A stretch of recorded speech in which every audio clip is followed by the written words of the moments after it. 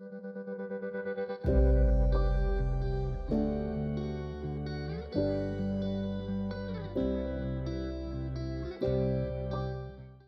afternoon, everyone. I hope everybody's doing well. I hope your semester is going well so far. I know it's a little crazy in these first few weeks with everything, so good luck. Okay, so we're going to talk about best practices for producing video lectures. So like Michelle mentioned, my name is Rob Crooked. I'm at the Office of Distributed Learning, and we support online courses and programs at USC. I know it's kind of an outdated title, but that's probably going to change in the next few months, maybe. All right, so one of the main services that our office provides is we have 2 course production studios. So if you are teaching, if you're a USC Columbia instructor, this is a service that's available to you for free. So as you can see, if you're doing lecture capture, any kind of video, audio recordings, we have a light board, we have all kinds of backdrops, green screen, overhead camera, teleprompter. We mainly use Camtasia, but you can also record with Panopto in our studio, and obviously Microsoft Office and the Adobe Creative Cloud. So all of those great things, all the bells and whistles you would need. And I mentioned the light board. So some of you might be curious what that is. So this is what the light board looks like. It looks small there, but it's actually about, let's say, 6 or 7 feet wide. And this will kind of give you an idea of what it looks like.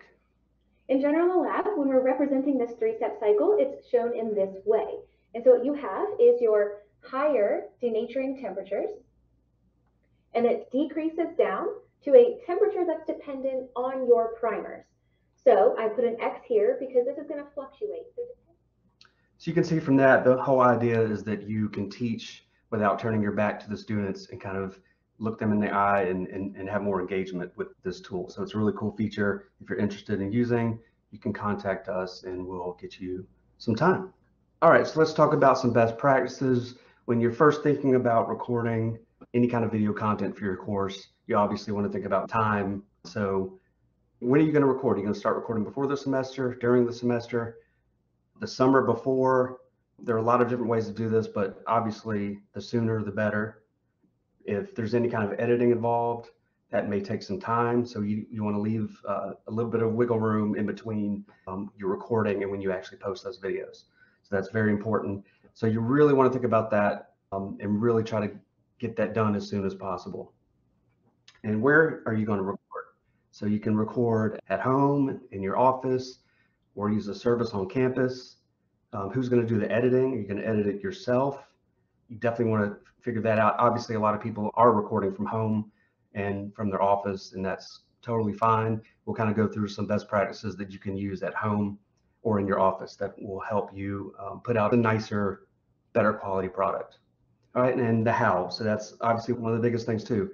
What software are you going to use? Are you going to do a voice over PowerPoint? Are you going to use something like Prezi? Are you going to record an introduction video? Where's that video going to be hosted?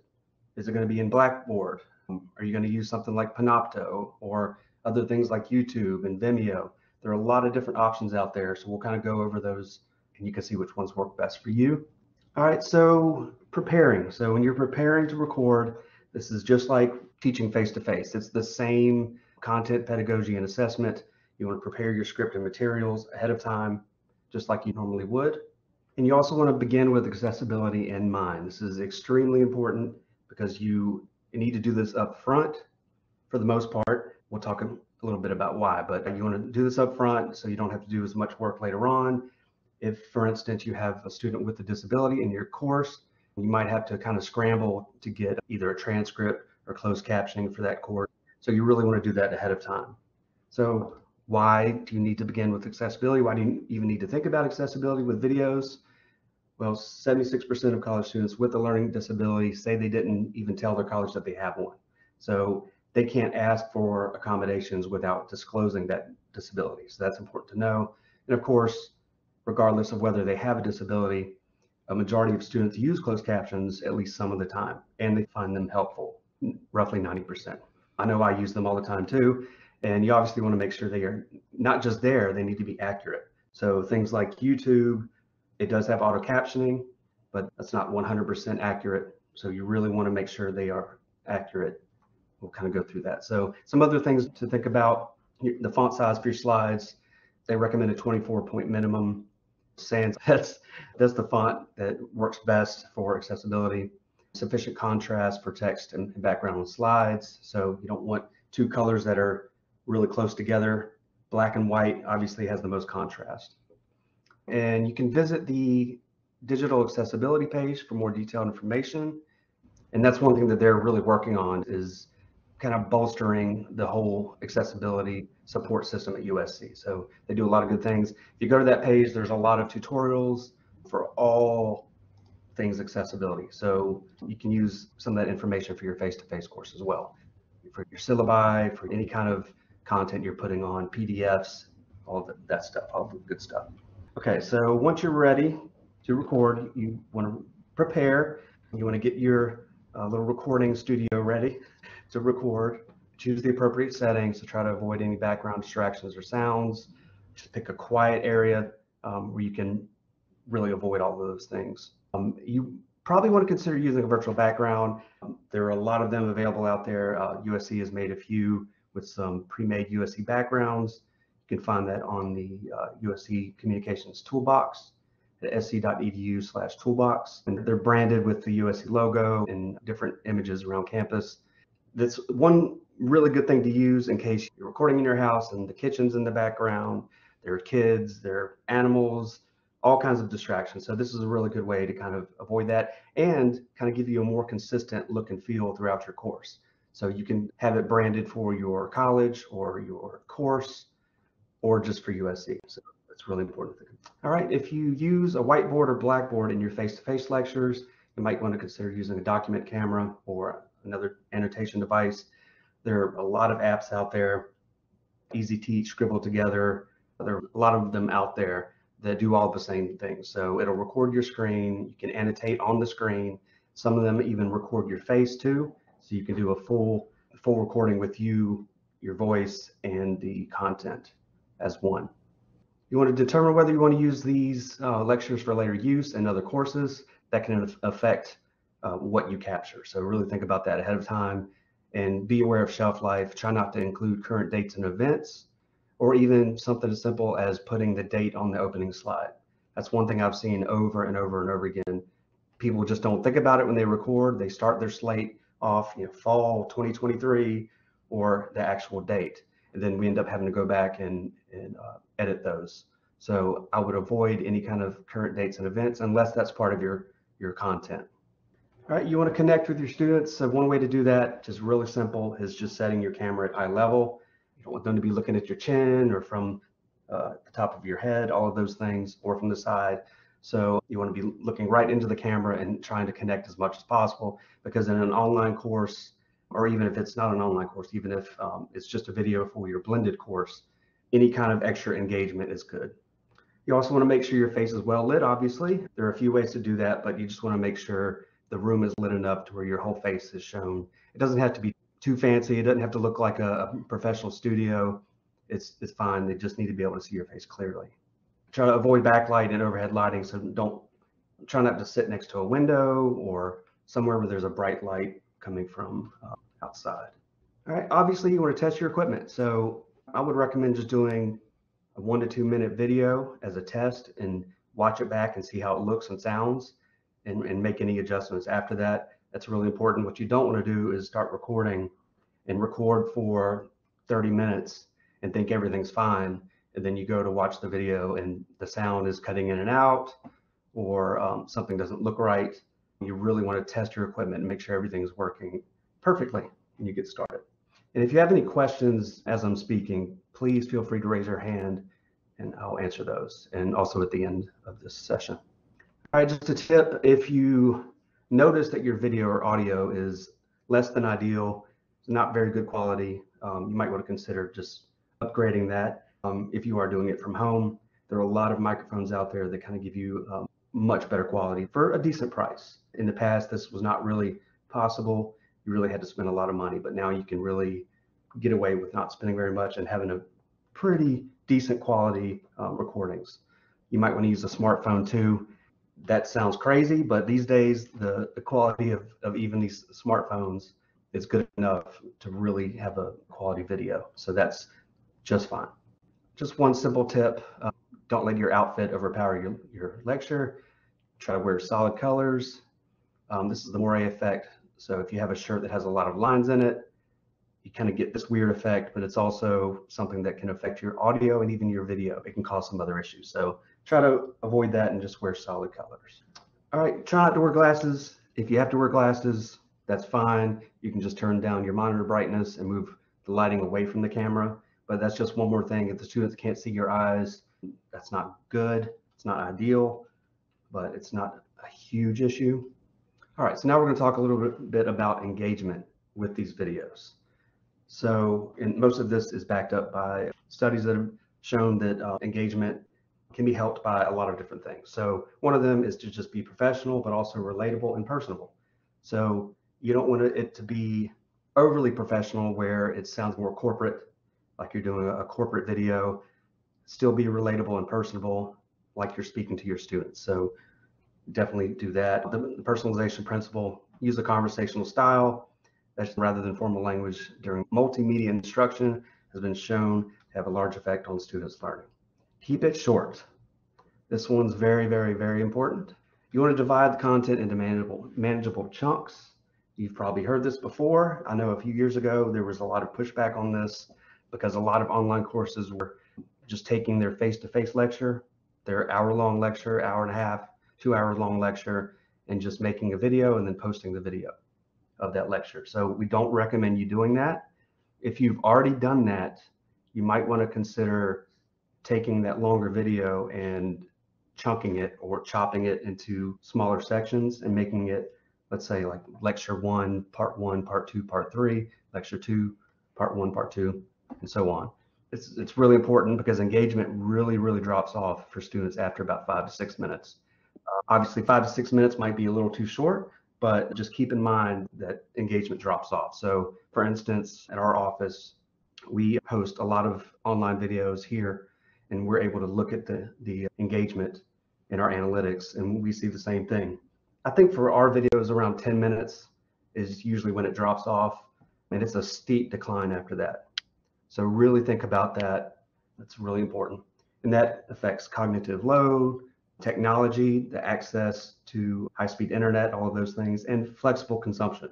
So allowing students to really watch these videos on their own time and not have to watch a very, very long video. So just keep that in mind. All right, you also want to speak relatively quickly and with enthusiasm. More studies have shown that helps with engagement. As the speaking rate is increased, engagement is also increased. That doesn't mean you have to speak really, really fast, like I'm probably doing, but just keep that in mind. You don't need to speak too slow to make sure they hear you. And I kind of talked about this before, so informal talking head videos are more engaging for students than the big budget studio production videos. So it doesn't have to be over the top with the production value, but it is good to have an informal talking head along with your video and not just audio and the content. So voiceover PowerPoints are okay as long as they see your face at the beginning and the end, or maybe a few times in between that. All right, you want to signal important information to viewers, and you also want to eliminate extraneous information. This is called weeding. So this is kind of the same theme. It doesn't need to be a big production. You don't need to have music and complex backgrounds and crazy animations all over the screen and things like that. So keep it simple, focus on the content and having engagement with your students. Also, same thing, do I have to record my face? Videos that intersperse instructors talking head with slides are more engaging than slides alone.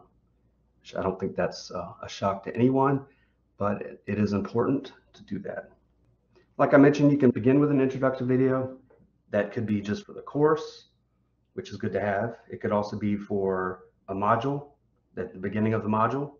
You want to introduce yourself and the course, the subject, and really, for instance, you could say, okay, this is lecture 1. Today we're going to talk about this, and this. And at the end of the lecture, you can say, in the next video, we're going to talk about A, B, and C. So many overview videos you can have in each module to kind of go over what you've talked about in the previous few lessons to kind of catch people up on what they've missed. that's really good to have in your course too.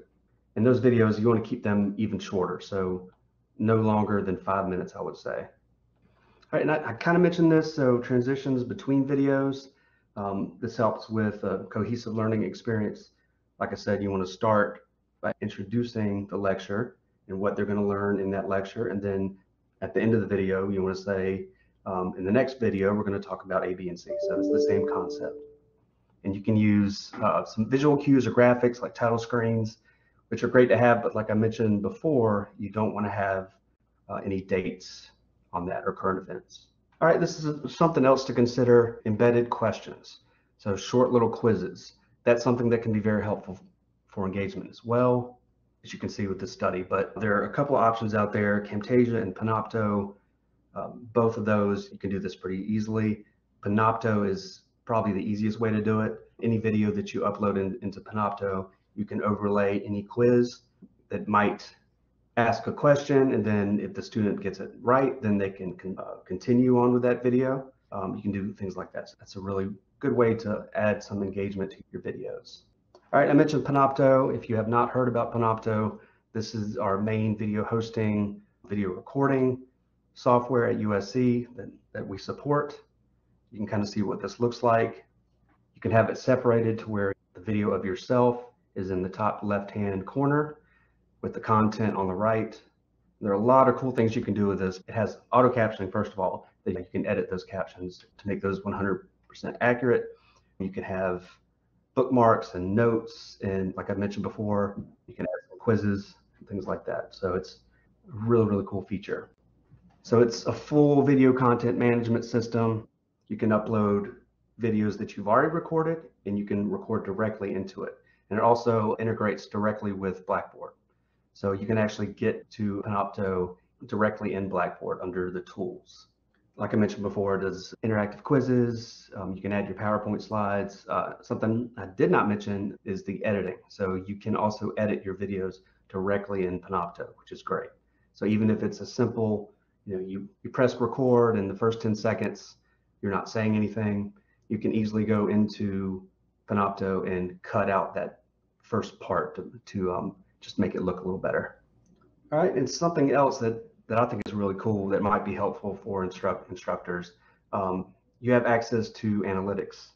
So you can really look at student by student, who's watching this videos, how much of the video they're watching, and really use that to determine how you make videos in the future too. Or if you see that a student is not watching any of the videos, you can use that information for whatever you would like to do. If you want to contact the student, say, hey, I've noticed you're not watching these videos, things like that. So it's just good to know. You can look at this and really see if what students are watching and how much they're watching. All right, so this is also important. So we have at USC, there are two different Panopto accounts. One of the accounts is from the School of Law.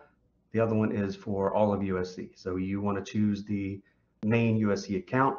So you go to panopto.com, you add your USC network username, email, and password, and then it's going to have you choose either Panopto Main or School of Law. Obviously, you choose Main. And Michelle added a link in the chat with more information on Panopto at USC. There's a getting started page with a lot of other tutorials and stuff in there to really get you started. It's a really cool feature at USC that is also supported. So if you have any questions or any issues, you can contact the DOIT service desk and they can help you with that.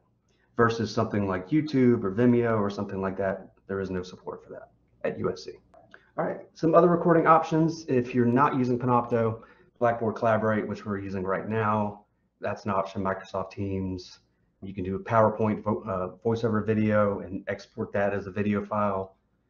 Screencast-O-Matic, Prezi, there are a lot of options out there. They all work just fine. And even if you record these videos in something else, you can still upload that into Panopto and Blackboard. And that way you can easily share those videos with your students. Good to know. ScreenPal, interesting. Also, there are some other software options out there: Camtasia, Nomia, Adobe Captivate, Articulate. Obviously, some of these have a cost to them, but they do a lot of really cool things. We use Camtasia here at our office. and it's great. You can do just about anything with it. It has all the bells and whistles. All right, so once you've recorded and it's time to deliver your video, there's some more things to think about. Obviously, editing is one of them. I've talked a little bit about that already. Some basic edits are great, just clipping some time off the beginning or the end, or if there's a section in the middle that you don't like, you want to cut it out, then you can do that too pretty easily with most editing software. But too many edits can become distracting, especially if you're not experienced with editing. And just to let you know too, if you are at USC Columbia and you need some help with editing, that's something that our office can help with. So keep that in mind. There are some free options for editing. DaVinci Resolve is one of them. Video editor on PC. You can just search that on your PC. I think that is still available. And of course, iMovie on Mac. Yeah, Panopto does a pretty good job with captioning, which is great. And you can go in and edit those captions too. So if it gets a couple of words wrong, you can go in and fix those 2 words. And of course, there's Adobe Premiere Pro for editing and Final Cut. There's a cost involved with those. And like I mentioned too, you can edit directly in Panopto. I would say the editing is not super easy with Panopto. If you're trying to do a lot, it's really great for the simple edits, but you can do a lot of different things. So let's say you want to add some extra slides, or take another video and insert video into a video you've already uploaded into Panopto. So you can actually do that. So you can say, okay, at a minute into this video, I want to insert this other video. And you can do that pretty easily. All right, so you also want to embed your video. So if you're using Panopto, that's really easy to do. In Panopto, you can have an embed code directly in your course, in your modules. That way, students don't have to click on a direct link to open up another page. It just starts playing within that window. It just makes it a little easier for students. They do not recommend uploading videos directly into Blackboard. So Blackboard is not meant to be a hosting site for videos. Now, I've talked to our e-learning services group about this, and they've said the same thing. Like, that's still the case. They don't recommend you doing that. You can have issues with buffering or downloading, things like that. So keep that in mind. Panopto is great, and it's connected directly with Blackboard. I don't even know why that's an option with Blackboard, but it is. If they don't recommend it, but it is what it is. All right, so I've mentioned captioning a few times. YouTube and Panopto have captioning, and you really want to make sure, especially if you have a course that you're going to use over and over again, make sure your captions are accurate. We don't recommend just going with the automatic captions. Please go in and edit those if you can. One word can change the whole meaning of what you're saying. And we've actually seen that happen a few times where the auto captioning was wrong. So the best practice is not to use automatic captions. You want to edit those. Like I mentioned, captions can be edited in YouTube and Panopto. In YouTube, it's a little more difficult. It might take a little bit of time to figure out how to use that system. We've been using that for years, and it does work really well. And YouTube does a really, really good job of auto captioning. And also mention too, if you're teaching a blended or online course at USC Columbia, we can assist you with editing those captions. All right, once again, hosting the video, we recommend Panopto. You can also use YouTube or Vimeo. You don't have to use Panopto if you don't want to. You can use Teams, Nomia, Screencast, which I don't know if that name has changed. The names change all the time. As you can see with Nomia, it's formerly Relay. And a note too, Ensemble is now gone. USC sunset Ensemble, I think it was a year or two ago. So Ensemble is not an option. Collaborate is still an option, but we don't know how long that's going to be. So I would recommend not using Collaborate to store any videos. You might have to, in the next couple of years, transfer those videos over to Panopto or something like that. So keep that in mind. We could be getting something like Zoom soon too.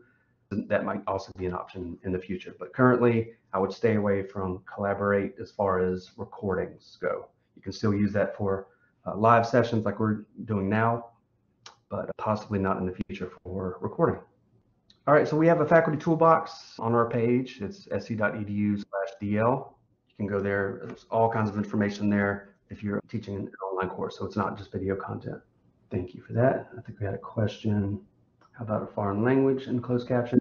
If you are captioning it with a foreign language, that's something that can be done too, unless you are taking a foreign language and changing that to another language. That would be a little different. Then you would have to do that first.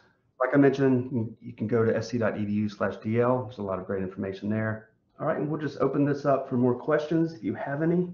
I know I kind of ran through that quickly, so if you have any questions, and I think Michelle will send these slides afterwards as well, too. Sure. Okay, like I mentioned before, our office, we do a lot of other things too, not just audio and video recordings. We do help with proctoring for online courses. We also, like I mentioned too, helping with transcriptioning, closed captioning. Camtasia is not free. They might have a free trial possibly, but it is not a free service. We do have that available here. If you wanted to come here and use Camtasia, we do have that here. And I will say with Panopto, Panopto does some similar things that Camtasia does, where it does record the screen and your face at the same time. It kind of separates the two. So you can determine how you want that to look to students. So in Camtasia, for instance, you don't have to have your face on the screen at the whole time. So you can actually go in and edit and have your face pop up at the beginning, and then it goes away and then pops up multiple times throughout the lesson. So there are a lot of different ways to do that. You have a lot of flexibility when you record that way. All right. Well, if you don't have any more questions, I'm going to drop my email in here. If you want to contact me directly with any questions, or if you want to schedule any time in our studios, we can do that as well. All right. Thank you, everyone. I appreciate it. Have a good rest of your day. Yeah.